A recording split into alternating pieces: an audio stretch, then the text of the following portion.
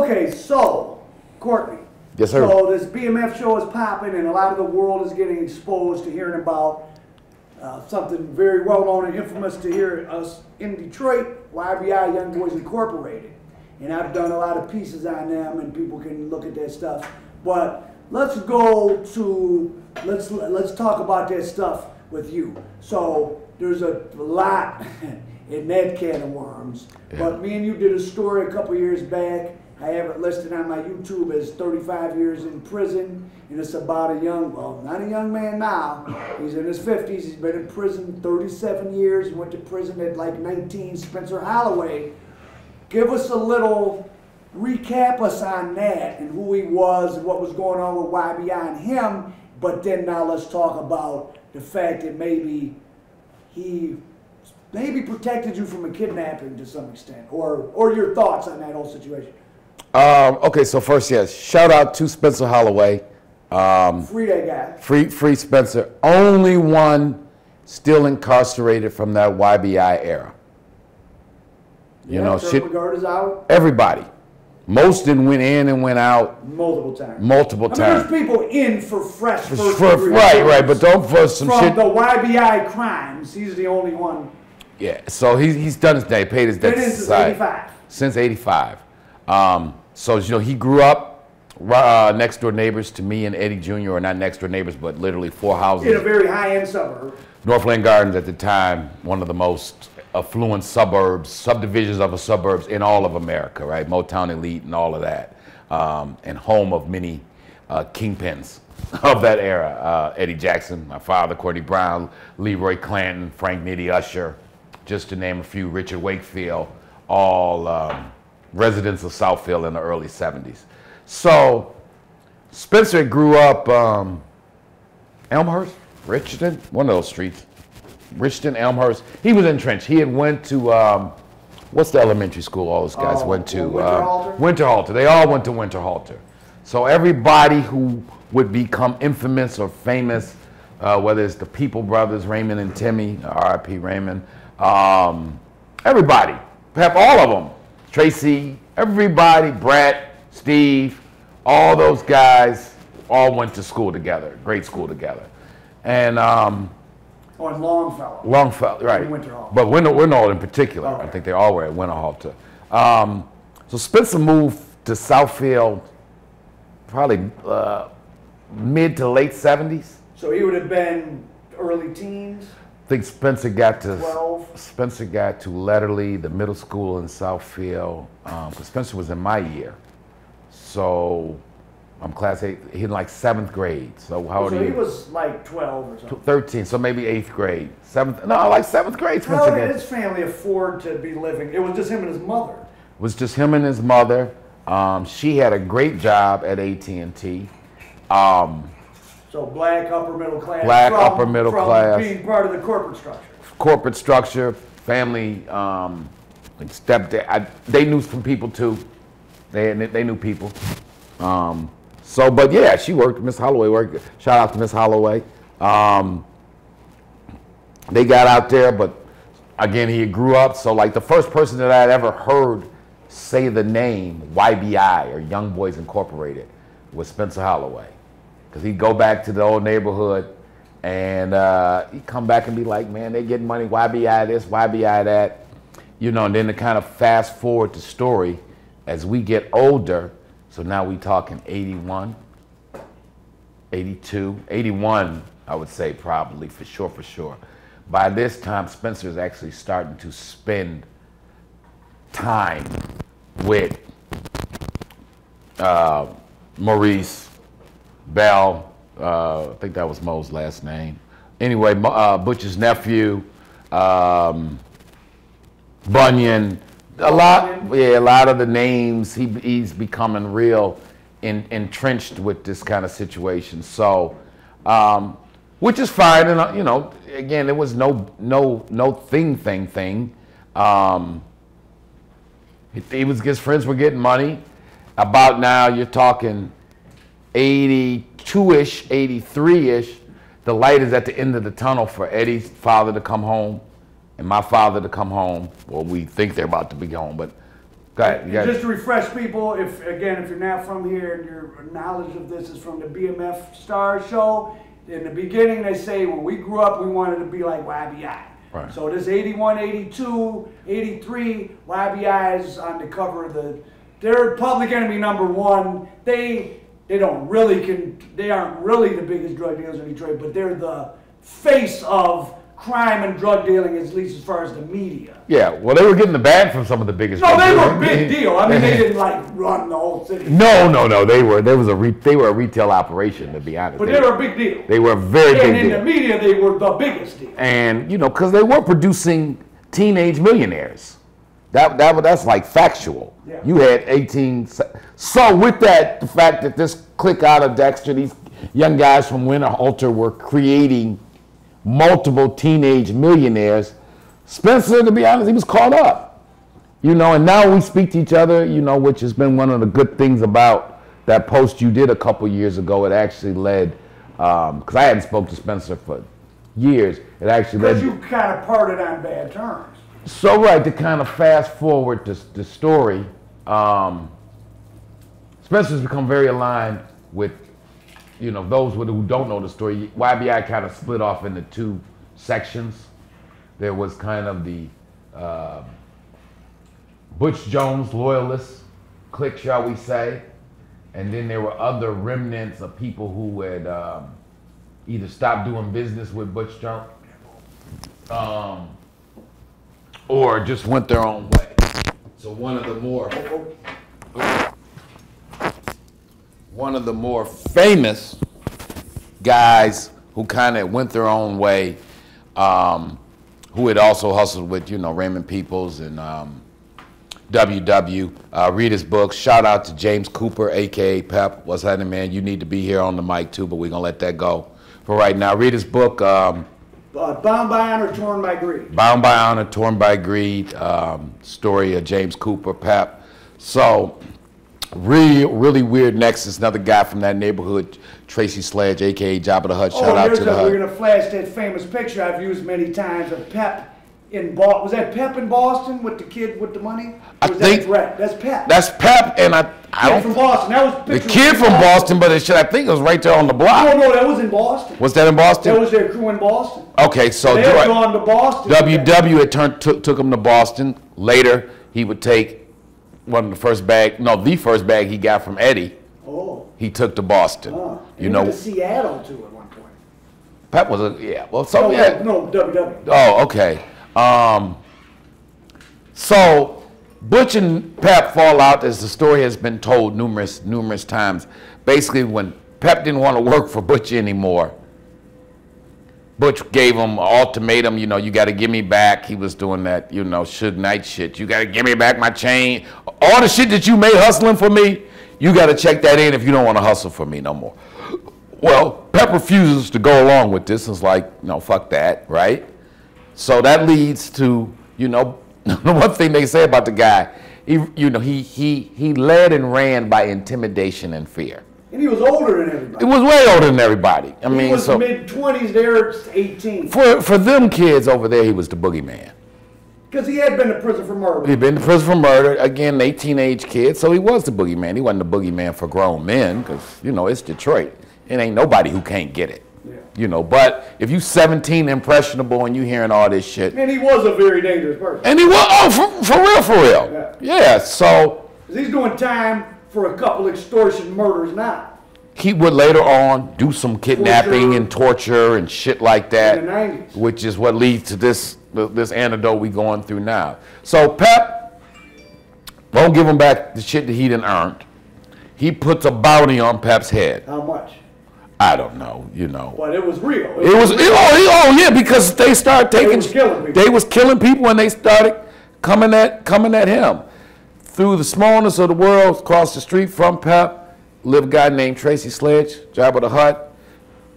Tracy is dating Eddie Jackson's Jr.'s auntie. Oh, that's how you were connected. That's how we connected, right? It was like family. Like family. So was me and Eddie coming up, Tracy always around. Leslie. Oh, Leslie, okay. Yeah. Leslie and Dexter? One block off Dexter. Okay. 1 block from Esquire. 1 block from Esquire. Is that, is that one of the nice It's a gorgeous street. Okay. Gorgeous there street. Is that area.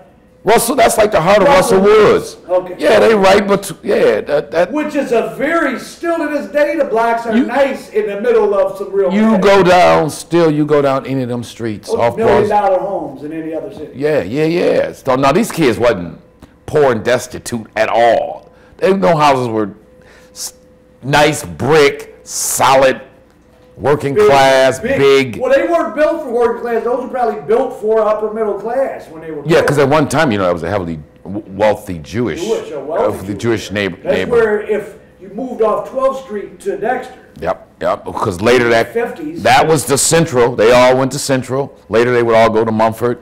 Later they'd all go to Oak Park High. Then West Bloomfield. A brief stop in Southfield. Then West Bloomfield. Followed the middle class West Side. Followed them that same pattern. So, Pep and Butch on the outs. Pep won't give him back his shit. Butch trying that strong arm shit. He didn't put out a bounty on his head. Tracy and Pep, cool at the time, real cool. We cool with Tracy. Eddie Jr. and Tracy and the whole crazy story that we get, a real summation of it. Wayward children, somewhat me and Eddie Jr. are. And I'm like a spectator with a front row seat to this shit because I'm like 18 months older than Eddie Jr. And you've gone away to college. No, we ain't. But no, we're still in high school. Okay. So as this is all happening, I have driver's license, and Eddie You're Jr. the first one to get your driver's license. Eddie Jr. doesn't. Okay. Which leads to me always having to take him over to Leslie, over to Tracy's house to catch up with his auntie and to catch up with Tracy. So that's how me and Tracy ended up getting cool. Eddie, you got to look at some of the stuff either on Big Boss Filmworks or maybe you have some of it on Your American Dope or even a shout out to Eddie Baby or over at he's got that. Shout out to Eddie. He's been building a great channel. At Real True Street Crime. So I know on there you can get the story told, but to put it in summation, Eddie old man locked up at Milan. He tells his man, shout out to another famous Detroit OG, Treacherous. He tell Eddie Baby to hook up with Treacherous and get him a quarter. Him and my father up there doing some shenanigans. Quarter of heroin. It's supposed to be a quarter of weed. Oh, that his father just wants to smoke while he's in the joint. But they think it's. They think he want a quarter of jive, H. So, Treacherous, Eddie goes to meet Treacherous, and he's expecting Treacherous to give him a quarter of weed. Treacherous gives him a quarter of jive that is better than any shit on the street. So it wasn't jive at that point. It was pure. It was straight, topside. So we was fucked up. We were fucked up kids. We was products of our environment. So Eddie, I'll give Eddie Jr. the credit for this. So he immediately says, Junior, so what we gonna do with this? I'm like, I don't know, but we hear through Tracy about all this Young Boy Incorporated shit going on, right? Another guy who ain't shout out, AK, I think he's passed away, Gene Hackman. Oh, did he die? I think Gene passed. Because I saw him a few years ago, but. If not, AK, maybe anyway. 6, 7 years ago. Okay, I think AK, Hacky. Gene used to all of them used to be in Tracy's basement. R.P. Brett, Gene, all of them. It was like Tracy's basement was a gathering point for the crew. And he like, well, I'm gonna go see if Tracy can get rid of it. So then the Eddie Jr. Conspiracy begins. So I'm gonna give it to Tracy. Tracy will sell it for us. Then we get Tracy, this guy Jerry Hobbs had a big weed spot right over there that all the crews to go to. I'll buy the weed. Oh, give it to my dad. And give it to my dad. Thing was, this fucking scheme works. So Tracy in cahoots with Gene Hackman. Gene Hackman's running, Maurice is running the bag for Butch and Mo Bell. They packing up the shit that Eddie getting from Treacherous and just sliding it in to the bag. Into the YBI. To the YBI bag. Thing is, the shit that Eddie Jr. was getting from Treacherous was better than the shit they had. So the fiends would be like, whenever they would slide them in, they'd be like, nah, but that other bag y'all got. And they be like, what you talking about? Ain't no other bag, ain't no other bag. They like, no, man, this ain't what y'all had before. Because it would be hit and miss. Tracy, they'd run through a quarter of the good shit. Which ain't that much. Well, it ain't that much. How much would that break? A pure quarter break into what? Well, they probably 20, take it. Or a 30 or 50? Yeah, and if they put a 30 on it, so it's 30 quarters. So that's 30 quarters. And how many bundles out of a quarter? Couple hundred. Oh, out of a quarter? Well, I mean, you got to figure. Quarter 7 grams, right? So a tenth is a dime, basically. And back then they was giving a straight tenth as a dime, so every 12 bundles, 1.2 grams, so right? That's 70. So, but they were putting the $2 on his top. So let's just say 7 grams is 70 bundles, but that's uncut. So if they put in a 30, multiply that 10, or that's 2,100 bundles. 2,100 bags. 210 bundles. So that ain't much, right? Because Tracy, they'd run through that in a day. Because mowing them, but you know, he was getting money. That's still 20. That's 20 grand. It was working out well. Eddie Bryan, you know, he took care of his. 70 times 30 is 2,100 $10 bags. So that's $21,000. That's Tracy got to. Treacherous just gave him $21,000 over here. We gonna get to the day of reckoning when Eddie old man come home and me and him got to fess up about the shit we've been doing. And you're paying Treacherous back. Nah, Treacherous wasn't worried about it. That's the kind of, I mean, Eddie old man, you gotta understand. Now it's legend, but in his day, and you're talking about early '81, his aura and his reputation in the streets, especially unmatched. So, and everybody knew he was about to come home. So they trying to set the stage. Yeah, it was like he good for real. He good for it. And so then that's how, so you sliding 21,000 worth of dope into the bag. Right. It ain't just a little. And Eddie just buying top 10s and jewelry. He rewarded me well for my chauffeur services. Tracy getting his cut. Gene Hackman getting his cut. Everybody, it's a good arrangement, right? Fast forward, Eddie old man get home. So this went out for 2 years? 2 years. Oh. 2 years. Last 2 years they was locked up. Oh, wow. Fast forward, Eddie old man come home. Me and Eddie come in. He's smoking weed. I'm drinking Reuniti. Might have been sniffing that shit. I don't know. Anyway, Treacherous is there. And Treacherous is Eddie's senior's age. It's a little older. Oh, okay. A little older. He had worked with him. Treacherous and another famous guy by the name of Milwaukee Jack was like partners. Treacherous was down with Milwaukee Jack. Yeah, they like partners. Oh, so okay, Milwaukee Jack he was at the top of the John Mays. Yeah, top of the food. When did he stop being on the scene? I mean, as late as last time I heard of Milwaukee Jack was when Eddie old man came home. But he was old. Did he die? Or? He was old then. Okay. Yeah, I think he just passed. Did they call him that because he was from Milwaukee Street, or he's from Milwaukee, or you know? I think he was literally from city of Milwaukee. The city of Milwaukee. Oh, okay. Yeah. But he had been here forever. Forever. So yeah, Treacherous and Milwaukee Jack like partners. Oh, okay. Dr. Butcher was getting shit from Treacherous and Milwaukee Jack too. Yeah, because and then my DEA agent worked Milwaukee Jack. He bought a couple apes from John Mays and put them away around late '70s or early '70s when Milwaukee Jack did some time. It was from Sutton. Yeah. Okay. So Eddie old man didn't come home. I mean, he ain't been home a month. Me and Eddie come in the house from bullshitting. They stand out in Oak Park now on Gardner Street. Treacherous there. Somehow me and Eddie went one direction, went downstairs. I'm in the lot. Anyway, the conversation turned and Treacherous asked Eddie baby, or his father had already got the news, basically like, so I think Eddie Sr. cuts into Eddie Jr. just on some, some real old school shit like, so I was talking to Treacherous. So that's what I had to fess up. You and Junior been with that bullshit. Yeah, you and Junior been up to some real slick shit. Of course, I was like, I was just a driver. I was just a driver. I'm just a driver. What year? This is 8. This is the summer of 1983. So what? So Spencer still is. The fallout has not occurred. Some tensions had already started about 82. I talk about it in that original post. Spencer said some kind of shit. We young, testosterone. It ain't about you just bragging about what his people on Dexter and them. Yeah, you talking about my and we basically when they come on, trust me, this ain't. They doing what they doing, but it ain't what you think it is, right?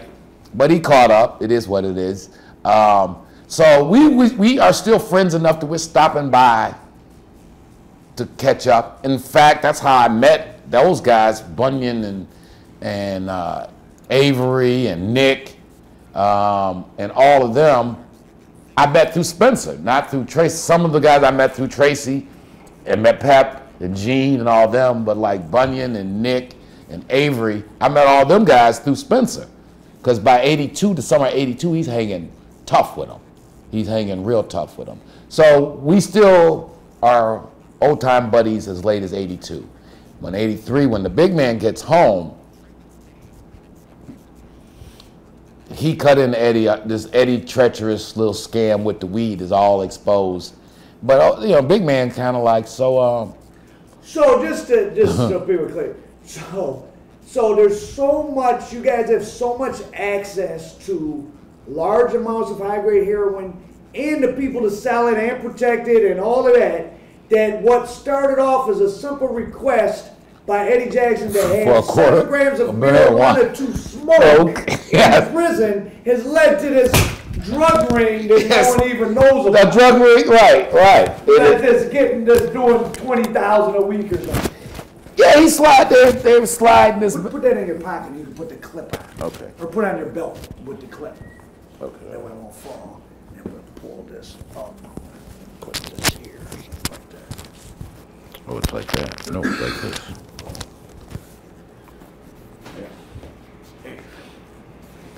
Yeah, so a simple, what's that Shakespeare shit? What started off as much to do about nothing. It was a big deal. It turned into and we product of our environment, to be honest, I ain't even thinking, both of us, is like. It's just regular. It was regular and it gave us a chance to just live like we was used to living again. Not that the way we was living was bad. Yeah. It gave us money. Back to childhood. It went back to childhood days. So when money had no meaning. With money, right. Eddie's big man cut in to Eddie Jr. basically asked him, so let me ask you a question. Who been moving all that dope that Church has been giving you? Like, because it's all come out now. It's all come out now. Eddie and Church's father always had a conversation like, Church was gonna ask Eddie, father, how'd you like, how'd you like that thing we was sending up there, the weed? What you talking about? Where was getting the weed from? And he was like, what you mean, Eddie Jr.? Anyway, it all unravels. So at least Eddie Sr. just, he as real as they come. He basically just cut in Eddie Jr. It was like, so who been moving all that shit Treacherous been giving you the last 2 years? And Eddie Jr. was like, the gig is up. About like $500,000. The gig is up. I'm sitting like a church mouse, like, Eddie Jr. like, to be honest, Pops, it's them niggas off Dexter been moving it. And to be honest, them niggas has been begging me for some action. And the old man was like, well, if they want some action, we give them some action. Because they already working for us. But we can do the shit right now, right? So, now already, let me back up a little bit on this for the Spencer thing, right? So even before all this starts to unwind, Eddie old man was working with a guy by the name of Richard Wakefield, street named the Penguin. When he came home, they already had this move coming out of Thailand. They was getting that China white, the shit was 90% pure. So they getting big money day he come home. Plus he was coming home and he already had money from the glory days, and then they come home and they getting, the bag is already right. So I mean, like, I think the first day he got home, when that first week, he done bought Eddie a new Trans Am T-top. His sister Patricia bought her a new car, bought the wife a new car, bought him a runaround car. So he done bought, like, this all happening. So For 4 or 5 days. 4 or 5 days. Eddie Jr. riding around, it was nothing. He'd come by and pick me up in his new whip. He was collecting the money for his old man. No, well, he was collecting once he started fucking with Pep and them and them, but the old man already tearing him off. It was nothing for this period for him to have $25,000 to $80,000 in the backseat of his car. So he going back to the old neighborhood, being young and being kids. Like, didn't I tell y'all when my daddy came home how I was going to be laying, kind of thing? Spencer seeing all this. So that was the first. But he's still your neighbor. We've moved from Southfield now. Everybody's moved from Southfield. Spencer's still in Southfield. Eddie and Oak Park and them, we off how to drive by now. So Eddie Jr. living a very good life, showing the world that he living a very good life. Chains, watches, cars, ridiculous sums of cash. As all this is starting to unfold again now, once Eddie old man then cut into him, who been moving this shit Churcher's been giving you? Eddie Jr. like, it's them niggas off Dexter. The old man say they want some action. Eddie Jr. say, yeah, they niggas is actually begging for some action. Well, let's give them some action. Eddie cut into Tracy, who already knew what time it was. Tracy, by this time, I think Pep, or W.W. Eversley was definitely dead. Pep is doing what Pep is doing. So anyway, they introduced. That's what leads to the introduction of. That's what leads to the introduction where Pep meets Eddie Jackson Sr. Tracy, Eddie Jr. was the conduit for that, right? Shit, man. They give Pep, I believe, he talks about it in his book, and I know it to be factual. They gave him 50 quarters to start off with. Pep tells Eddie, old man, I'm gonna take this up to Boston. You all right with that? Eddie, old man, actually like, I don't care what you do with it. Just bring me my bread when you're done. Pep took the shit to Boston, ran through that shit like in a week, 2 weeks. It was a very short period of time. Came back, paid the big man his money. Next time they re-up him, Pep like, I don't need to go back to Boston. This shit will work here. That was it. When they put that down on Narden, his main thing, they was running out of Narden. Oh, Narden Park. Narden Park, yeah. That was like the headquarters for him. And shit, started off 10 a day, then 15 a day, 20 a day. Very quickly, Pep grew that business to about a $50,000 a day hookup. And so every day, Eddie is coming to pick up $50,000 from Pep. Half the time, I'm driving him over to pick up the money, or just riding with him as he does pick up the money, right?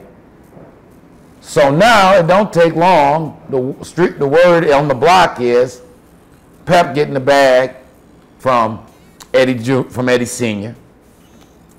The problem with Pep and Butch is already still there. Niggas shooting at him all the time. He's shooting at them. It's chaos, for real. So he's working that much dope plus his hits out on him. Plus, yeah, he got all in the same neighborhood. All in the same neighborhood. Like they hiding out. No, I mean, you know, how many streets is it from Richton to Leslie? Walking distance. Walk. At best. This is all happening. It was a lot of tension. It was a lot of tension in the neighborhood. So now when Eddie is coming through for real, he balling ridiculous. You know, he picking up $50,000 on a regular basis every day. He young, you know, before he go turn in the money, he riding with them. Anyway, he did have free reign to do with the dough pretty much what he wanted to do with it. Butch and them is catching blues because they might have, if they ain't got indicted yet, they about to get indicted. We hear through, shout out to Chucky Hinton, shout out to Mark Hinton, some other guys that all grew up with me and Eddie and Spencer, that supposedly, this is where you guys have seen Eddie Jr. on his channel. I don't have to tell you how he gets when these people, when their names come up. Well, a lot of that anger and resentment comes because through our friends, it was told to him that they, Butch or some people in his circle, so I'm gonna tell you what I know and what I don't know. It was never clear whether this rumor came direct, but supposedly directly from him. Keyword supposedly, but it is a lot to it because I don't think these guys would have just made this shit up. That was a conversation that went half sideways or something like Eddie Jr. when he coming out there to Southfield to do this, that, and the third, and he's showing off all that money. It was people trying to encourage Spencer to arrange a kidnapping of Eddie Jr. So now fast forward 30 years later, you know, that obviously caused for a severe breach, you know. Did you know it? We didn't know it at the time. So what we knew at the time was, I think when Eddie O'Malley You knew that the kidnapping plan was afoot, but you didn't know they were trying to get Spencer to be part of it. First rumor was just of the kidnapping plot. Later, after we really stopped spending time with Spencer, because when Eddie O'Man had bought that new vet, that red vet, we drove out to Spencer's house, and his mom came out, and she was like, Miss Holloway was like, you know, great woman, nice car, nice car. And I say, I'll sit here in the old neighborhood, at the old, you two go take a ride for a minute, and Spencer didn't want to get in the car and ride with him. And that was like, for me, that was kind of really weird.